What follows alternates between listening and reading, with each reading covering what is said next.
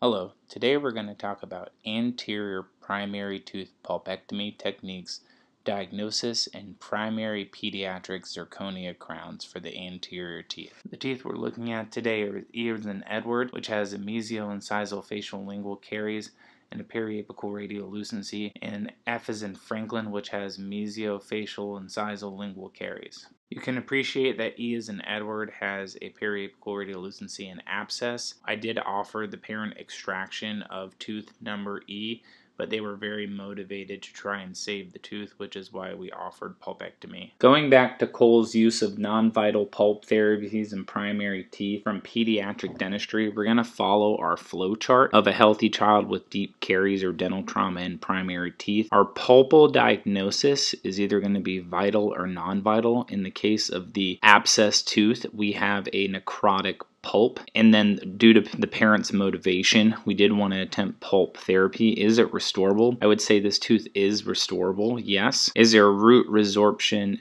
external, internal? I would say there is a minor amount of root resorption where a pulpectomy can still be achieved. So our goal is going to be a pulpectomy with a pediatric zirconia crown that is full coverage and cemented.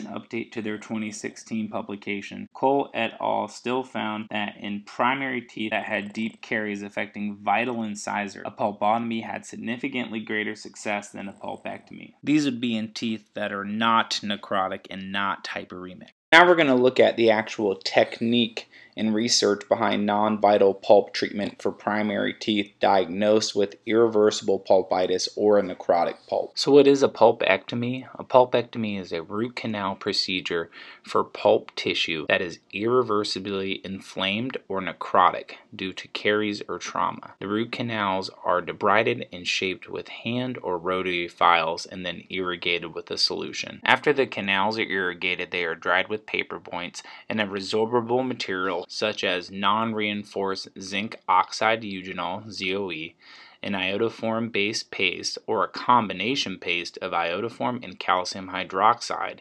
is used to fill the canals. The tooth is then restored with a restoration that seals the tooth from micro leakage. Clinicians should evaluate non-vital pulp treatments for success in adverse events clinically and radiographically at least every 12 months. So let's take a look at comparison of techniques. This is from the American Academy of Pediatric Dentistry, pulp therapy for primary and immature permanent teeth, and also from a Coll study on a systematic review and meta-analysis of non-vital pulp therapy for primary teeth. When assessing rotary versus utilization of hand files, it was found that rotary instrumentation only decreases the actual instrumentation time by approximately 2 minutes, and it tends to result in more flush fills with your interpulpal medicament. This is an example of me using 2 barbed broaches to remove the pulp out of an anterior tooth. If I hand file, I'll typically only hand file up to an 0.2 35K flex. This is me removing the pulp with a rotary instrument. This is on a primary anterior tooth with minimal cleaning and shaping required. When assessing sodium hypochlorite versus calcium hydroxide, a recent systematic review showed no difference in success when irrigating with chlorhexidine or 1 to 5% sodium hypochlorite or still water or saline. This is an important aspect to focus on because sodium hypochlorite must not be extruded beyond any of the apical tissues. When looking at obturation medicaments, success with pulpectomies performed with zinc oxide eugenol and with endofloss, which is zinc oxide eugenol plus iodoform plus calcium hydroxide, did not differ from that observed from using Diapex or Medipex. Endofloss in ZOE success rates did remain near 90% versus 71% or less for iodoform. So a network analysis ratings showed that endofloss in ZOE performed better than iodoform alone. So at the end of this larger study, 18-month success rates supported endofloss and zinc oxide eugenol pulpectomies over iodoform pulpectomies. I still think all 3 potential medicaments can be successful.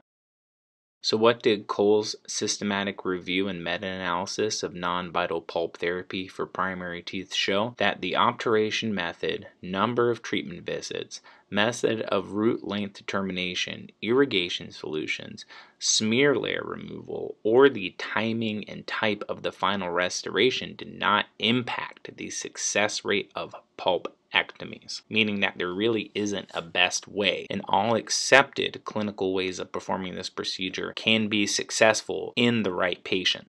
Now we're going to take a look at the characteristics of crowns, roots, the pulp, and root canal systems in the primary dentition. We're going to be looking at a study by Cleghorn titled Primary Human Teeth and Their Root Canal Systems that was published in Endodontic Topics in 2012. Looking at crown forms, the crowns of the primary dentition are shorter relative to the length of the root, smaller crown to root ratio. The occlusal tables of primary molars are constricted buccolingually and much narrower mesiodistally when compared to the permanent molar. Enamel and dentin are thinner compared to permanent teeth. The thickness of the enamel and dentin of primary teeth is approximately half of that of permanent teeth. The enamel rod direction in the cervical area is angled occlusally compared to the apical direction in permanent teeth. Crowns of primary teeth are characterized by significant cervical constriction both in the mesiodistal and facial-lingual dimension. The primary molars have a pronounced buccal cervical bulge. The contact areas of primary molars are flat and very broad buccolingually compared to the permanent molars, and the crown color of primary teeth is whiter in a lighter shade.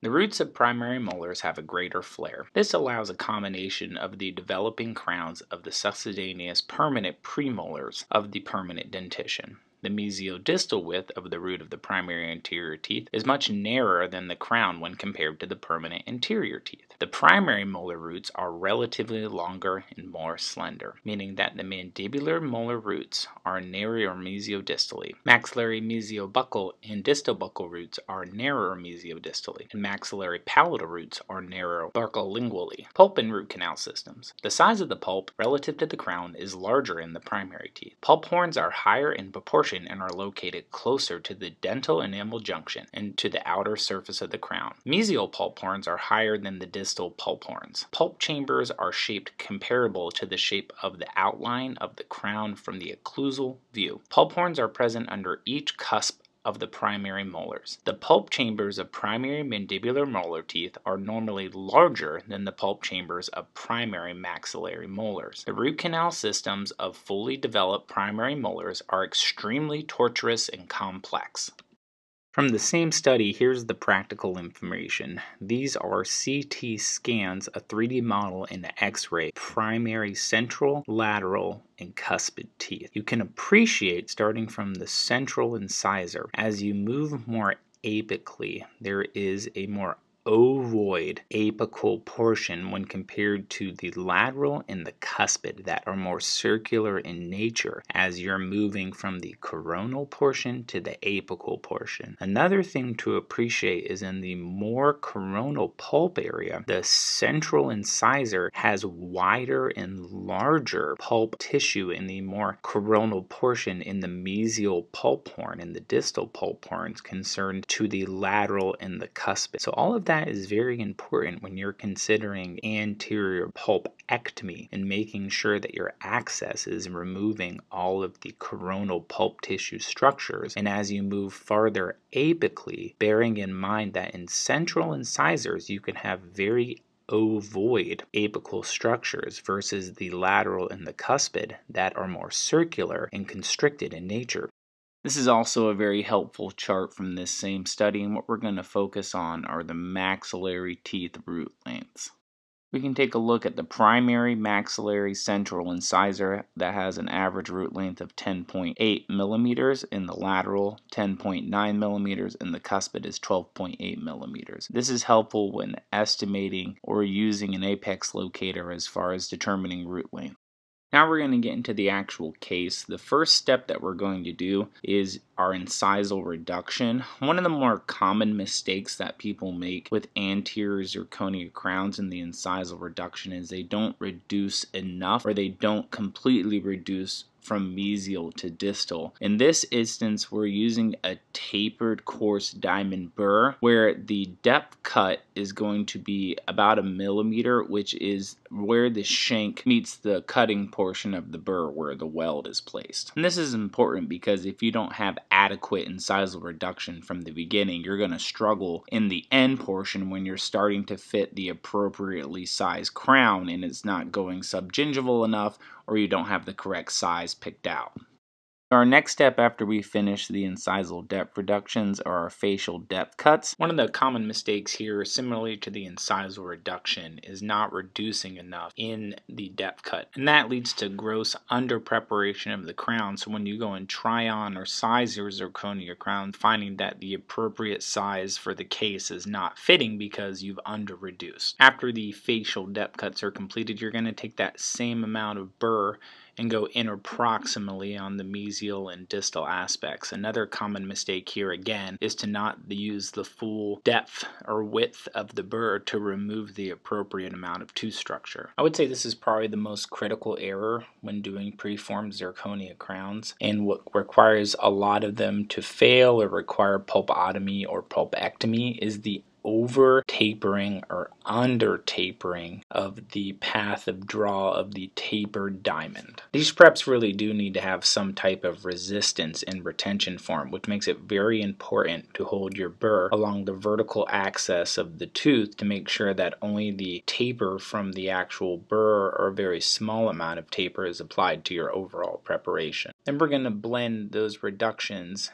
and smooth all of our line angles. This is where over tapering your burr can cause issues. So in the video you can appreciate me blending the facial depth cuts and reduction planes and then starting to blend my interproximal slices as well, trying to hold the burr as straight up and down as possible along the long axis of the tooth. One thing that I like to do during these preparations is to continuously evaluate and assess how I am orienting my burr to make sure I am only allowing a minimal amount of taper.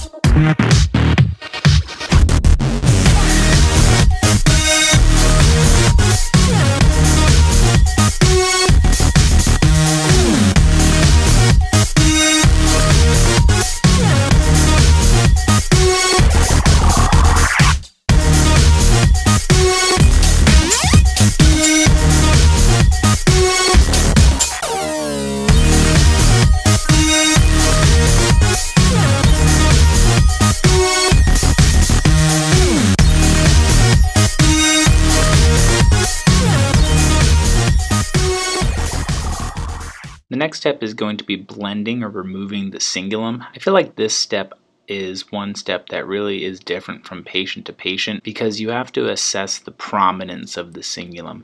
One of the critical errors people tend to make here is to take either the football burr or whatever burr they're utilizing and over reducing the lingual aspect of the incisor versus the actual cingulum. And that's important to keep that burr as upright as possible or to set a very slight inclination to only remove the cingulum portion. After that step, we're going to blend our entire prep and then get ready to try on our pink try-on crowns to assess for our right size. This is what we're looking for. If you can appreciate a slight shoulder that goes 360 around the primary tooth, that is going to be removed, that bevel or shoulder, once we get our final fit size. When you're trying your fit size, it should seat very passively at the margin that you've created. If you can appreciate on these, I made my margin as equal or close to the gingiva as possible. That's going to get me to the closest or the correct final sizing as possible versus having to alter my prep significantly after I've removed that shoulder or margin. The benefit of the shoulder and margin as well is that it keeps you within this tooth structure to help try to preserve the gingival tissue. And that's what we hopefully want to see, that these crowns are just sitting right at that margin margin. If it's encompassing or going over that margin, then they're too large.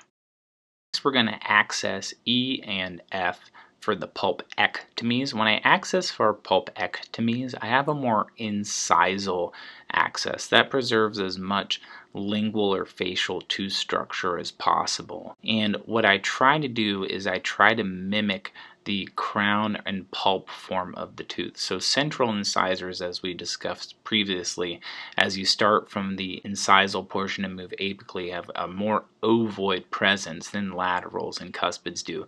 So you're going to appreciate that my accesses are a little bit more ovoid in nature from mesial and distal, in order to try to make sure I capture all of the mesial and distal pulp horns that are projecting into the crowns.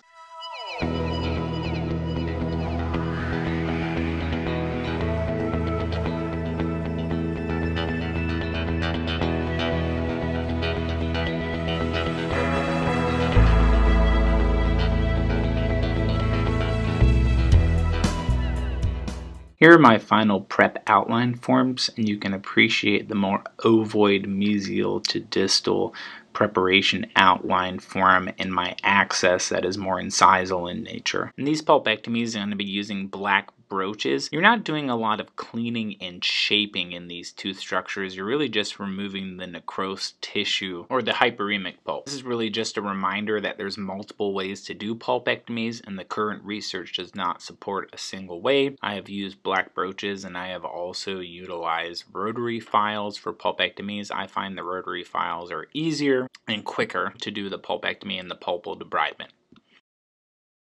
So here I'm going to irrigate E and F with 3% individually packaged sodium hypochlorite by Vista Apex. I think what's important here is to be very mindful to use a side venting or side bored needle, and also that you do not have to use sodium hypochlorite. As I said previously, you can use sterile water, chlorhexidine, whatever you can use that has shown to be effective to irrigate these canals. If you see I'm moving the needle up and down to make sure that I'm not binding, and I'm also only in the coronal 1/3 of the actual access, and I'm not going very far apically down. After irrigation, I'm going to enter the canal with coarse paper points. I like to use larger paper points to make sure that I don't displace the paper point out of the apex of the tooth. That would initiate more bleeding. So I'll tend to group them in twos, or use them upside down, or use a thicker end to allow for absorption of whatever irrigant that you placed inside the canal. This is what you'd want to see prior to placing your obturant. You would want to see dry canals and your paper points coming out dry. Remember, when we go to place our obturant, there really isn't an ideal medicament. You can use a calcium hydroxide, and Iodoform paste. You can use ZOE, or you can use the product Endofloss, which isn't available in all locations or countries, which tended to show a higher success rate in the pulpectomy study that I mentioned earlier. So here I'm using Diapex, which is calcium hydroxide and Iodoform, to obtund and obturate the canals. One thing that I do is I want to make sure as I fill it, if you notice, it's coming out of the orifice, and I like to make sure that it's coming out of the orifice as I fill, to make sure that I'm not pushing it out of the apex. I want to make sure that I get a nice full fill, and I slowly pull out my tip. Should obtund your access. Here I am using TEMPIT, a calcium sulfate and zinc oxide temporary material. You shouldn't use TEMPIT on vital pulps, but you can use it to obtund pulpectomies where there is no vital pulp tissue. And I want to make sure I fill my access and remove the excess. So here's the radiograph after my super gingival zirconia preparations before moving my chamfer or shoulder, and also you can appreciate the fill of the calcium hydroxide and Iodoform Diapex paste. I'm also going to go back and clean out the abscess with some sterile water. So here I am using a curette in a Fraser style suction to curette the infection and any sort of excess Diapex that got in, and then irrigating it with sterile water. Finally, we're going to take a flame-shaped diamond burr and then go around and remove the shoulder or chamfer around our preparations so we have a feathered edge, smooth margin as we transition from the supragingival to subgingival portion. One of the biggest critical errors in this is over-tapering or under-tapering, causing an undercut, causing an excessive taper that does not allow for adequate retention and resistance form of the preparation.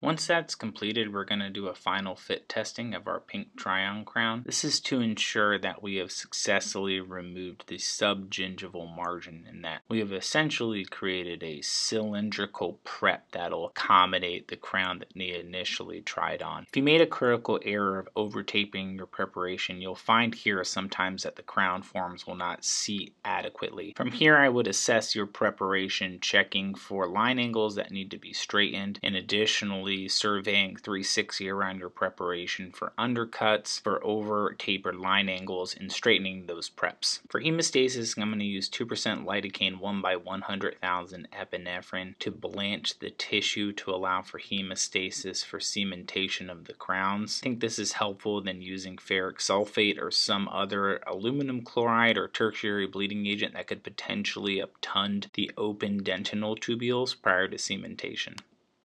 So when cementing these, I'm going to be using BioCem by NuSmile. An equivalent product would be FujiCem Evolve. You can use whatever cement works for you, but please make sure you're following the instructions for use and understand the limitations of the cementation product and how it relates to prefabricated pediatric zirconium.